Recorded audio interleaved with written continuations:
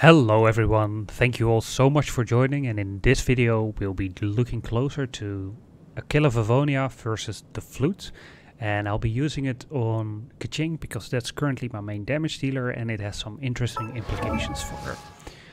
Currently I have Aquila Favonia equipped on her, and as you can see my damage is around 2060 attack. When we look at the stats, I unequip my physical damage bonus gear, and the only physical damage that you can see is from Aquila Favonia itself, so I do count it in the damage calculations. What you immediately notice is that the base attack of the Flute is a lot lower than that of Aquila Favonia, so the difference between a 4 and a 5-star base attack is quite significant. We're looking at 118 less attack on the Flute base attack on the Flute. Now, when we look at the main subsets of both of these weapons, you can see that Aquila Favonia has a physical damage bonus of 34.1%, and the Flute has a flat attack bonus of 34.1%. So that's quite interesting. Between a 4 and a 5-star weapon, those will scale the same. I don't think this will change even if I go to level 90. What's interesting is that the physical damage bonus will only apply to the white damage, and the attack percentage bonus will of course have influence also the electro damage. Now let's dive into the ability, and what you can see with Aquila Favonia is that it actually gains an attack percentage bonus, but it's on the ability, which means it will scale with refinement.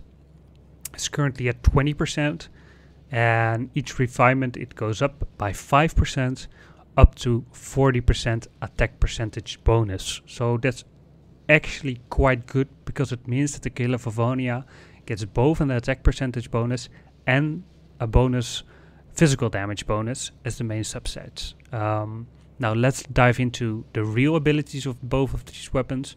Aquila Favonia is more of a passive ability in that you need to get hit for it to trigger, and when it triggers you will heal at the moment 100% of the attack.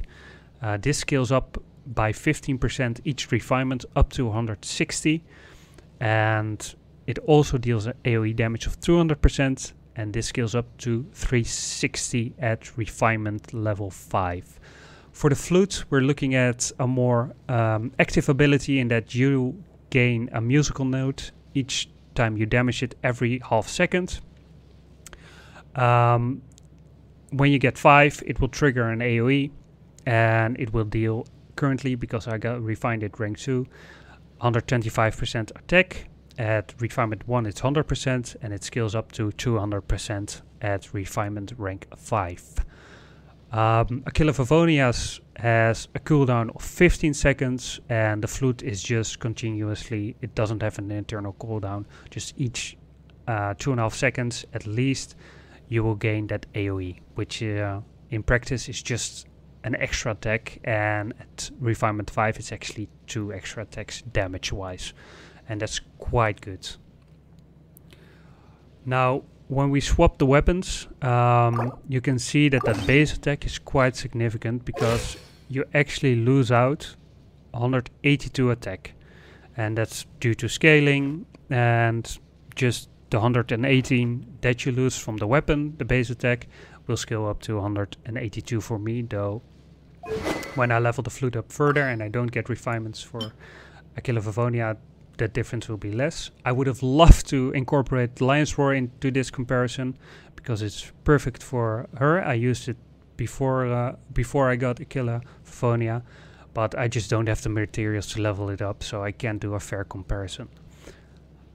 Now let's dive into some gameplay. Here you can see Aquila Favonia, and the white damage is pretty good. I'm attacking a Rune Guard who has pretty high physical defense, and as you can see when I switch to Electro it deals a lot of damage, so that's great. Now let's switch to the Flute and attack the Rune Guard again. Again, high physical damage, so the numbers are going to be lower, but what you immediately see is that the Flute does deal less damage, and it deals quite a bit less damage because it doesn't have a physical damage bonus. So yeah, though the difference becomes less when we look at the electro damage bonus, but I'll show that closer when we get to it. What's interesting about it is the proc, of course. As you can see, it procced a couple of times. Let's compare the two side by side. For physical damage, you're looking at a difference of around 37% in the favor of Aquila Favonia. That is, of course, because it gets a physical damage bonus buff.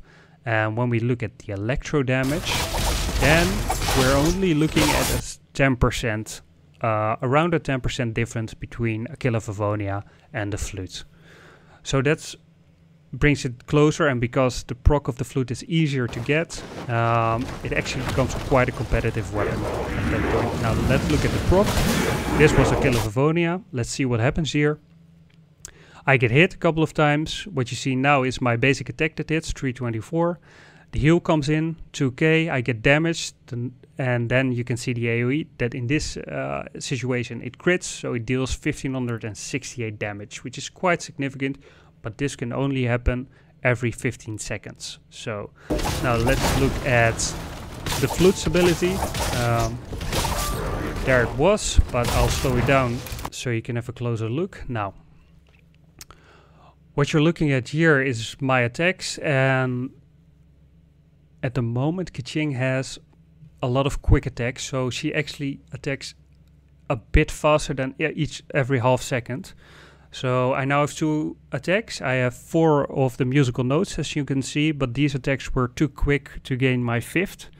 Now I go in for my 3rd attack, and that will gain me the last musical note I need to trigger the effect. I connect. So first you will see the damage of that basic attack, 308, and there's the burst, and there is 361 is in this case the AoE that procs. And that's quite interesting because it happens every 2.5 seconds. So realistically speaking, you're gonna proc this 6 times for each time Aquila Favonia procs, because that's on a 15-second cooldown. But that being said, you probably need to do some dodging. So I think if you proc it every 4 or 5 times every 15 seconds, you do great. Now, which weapon would I recommend? I really enjoy Aquila Favonia, and the reasons for that is because Keqing is my main DPSer, and I really like to have some heals.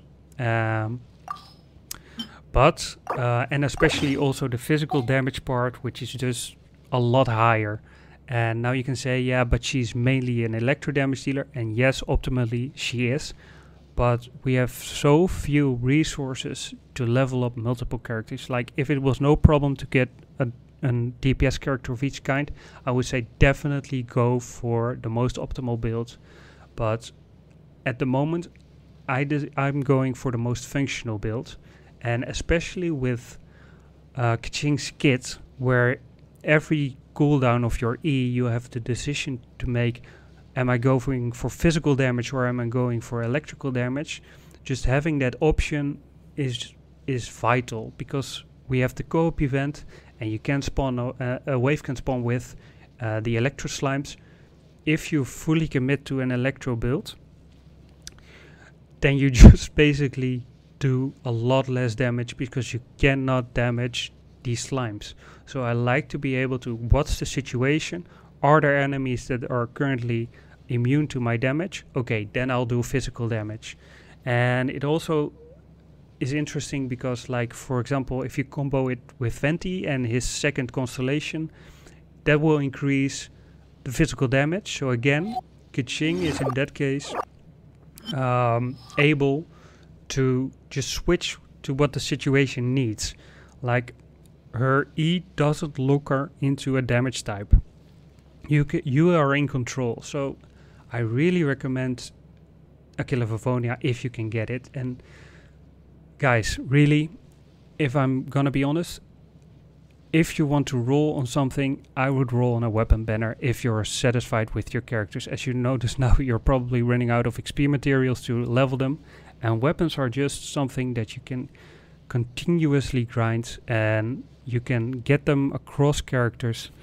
You can get them leveled up, and you don't, like, a character might fall out of favor, you swap to another character and you can instantly have your weapon there. So if you're satisfied with your current roster, and you're thinking, okay, am I gonna save up? Am I gonna pull in the short term? Do I want to pull in the short term? I can personally recommend just rolling on a weapon banner, because those weapons are in the long run quite valuable. Now I just want to thank you again. I saw I reached 100 views on my first video, which I never expected. Like, I'm already happy if only one person gets some value out of this video. So thank you so much for the views. I might do something, I don't know. I want to say something special for 100 views, but a pool video, but that's probably just an excuse to satisfy my gambling needs. But who knows, I might just do it. So again, thank you all for watching. I hope this was helpful, and I'll love to see you in the next video.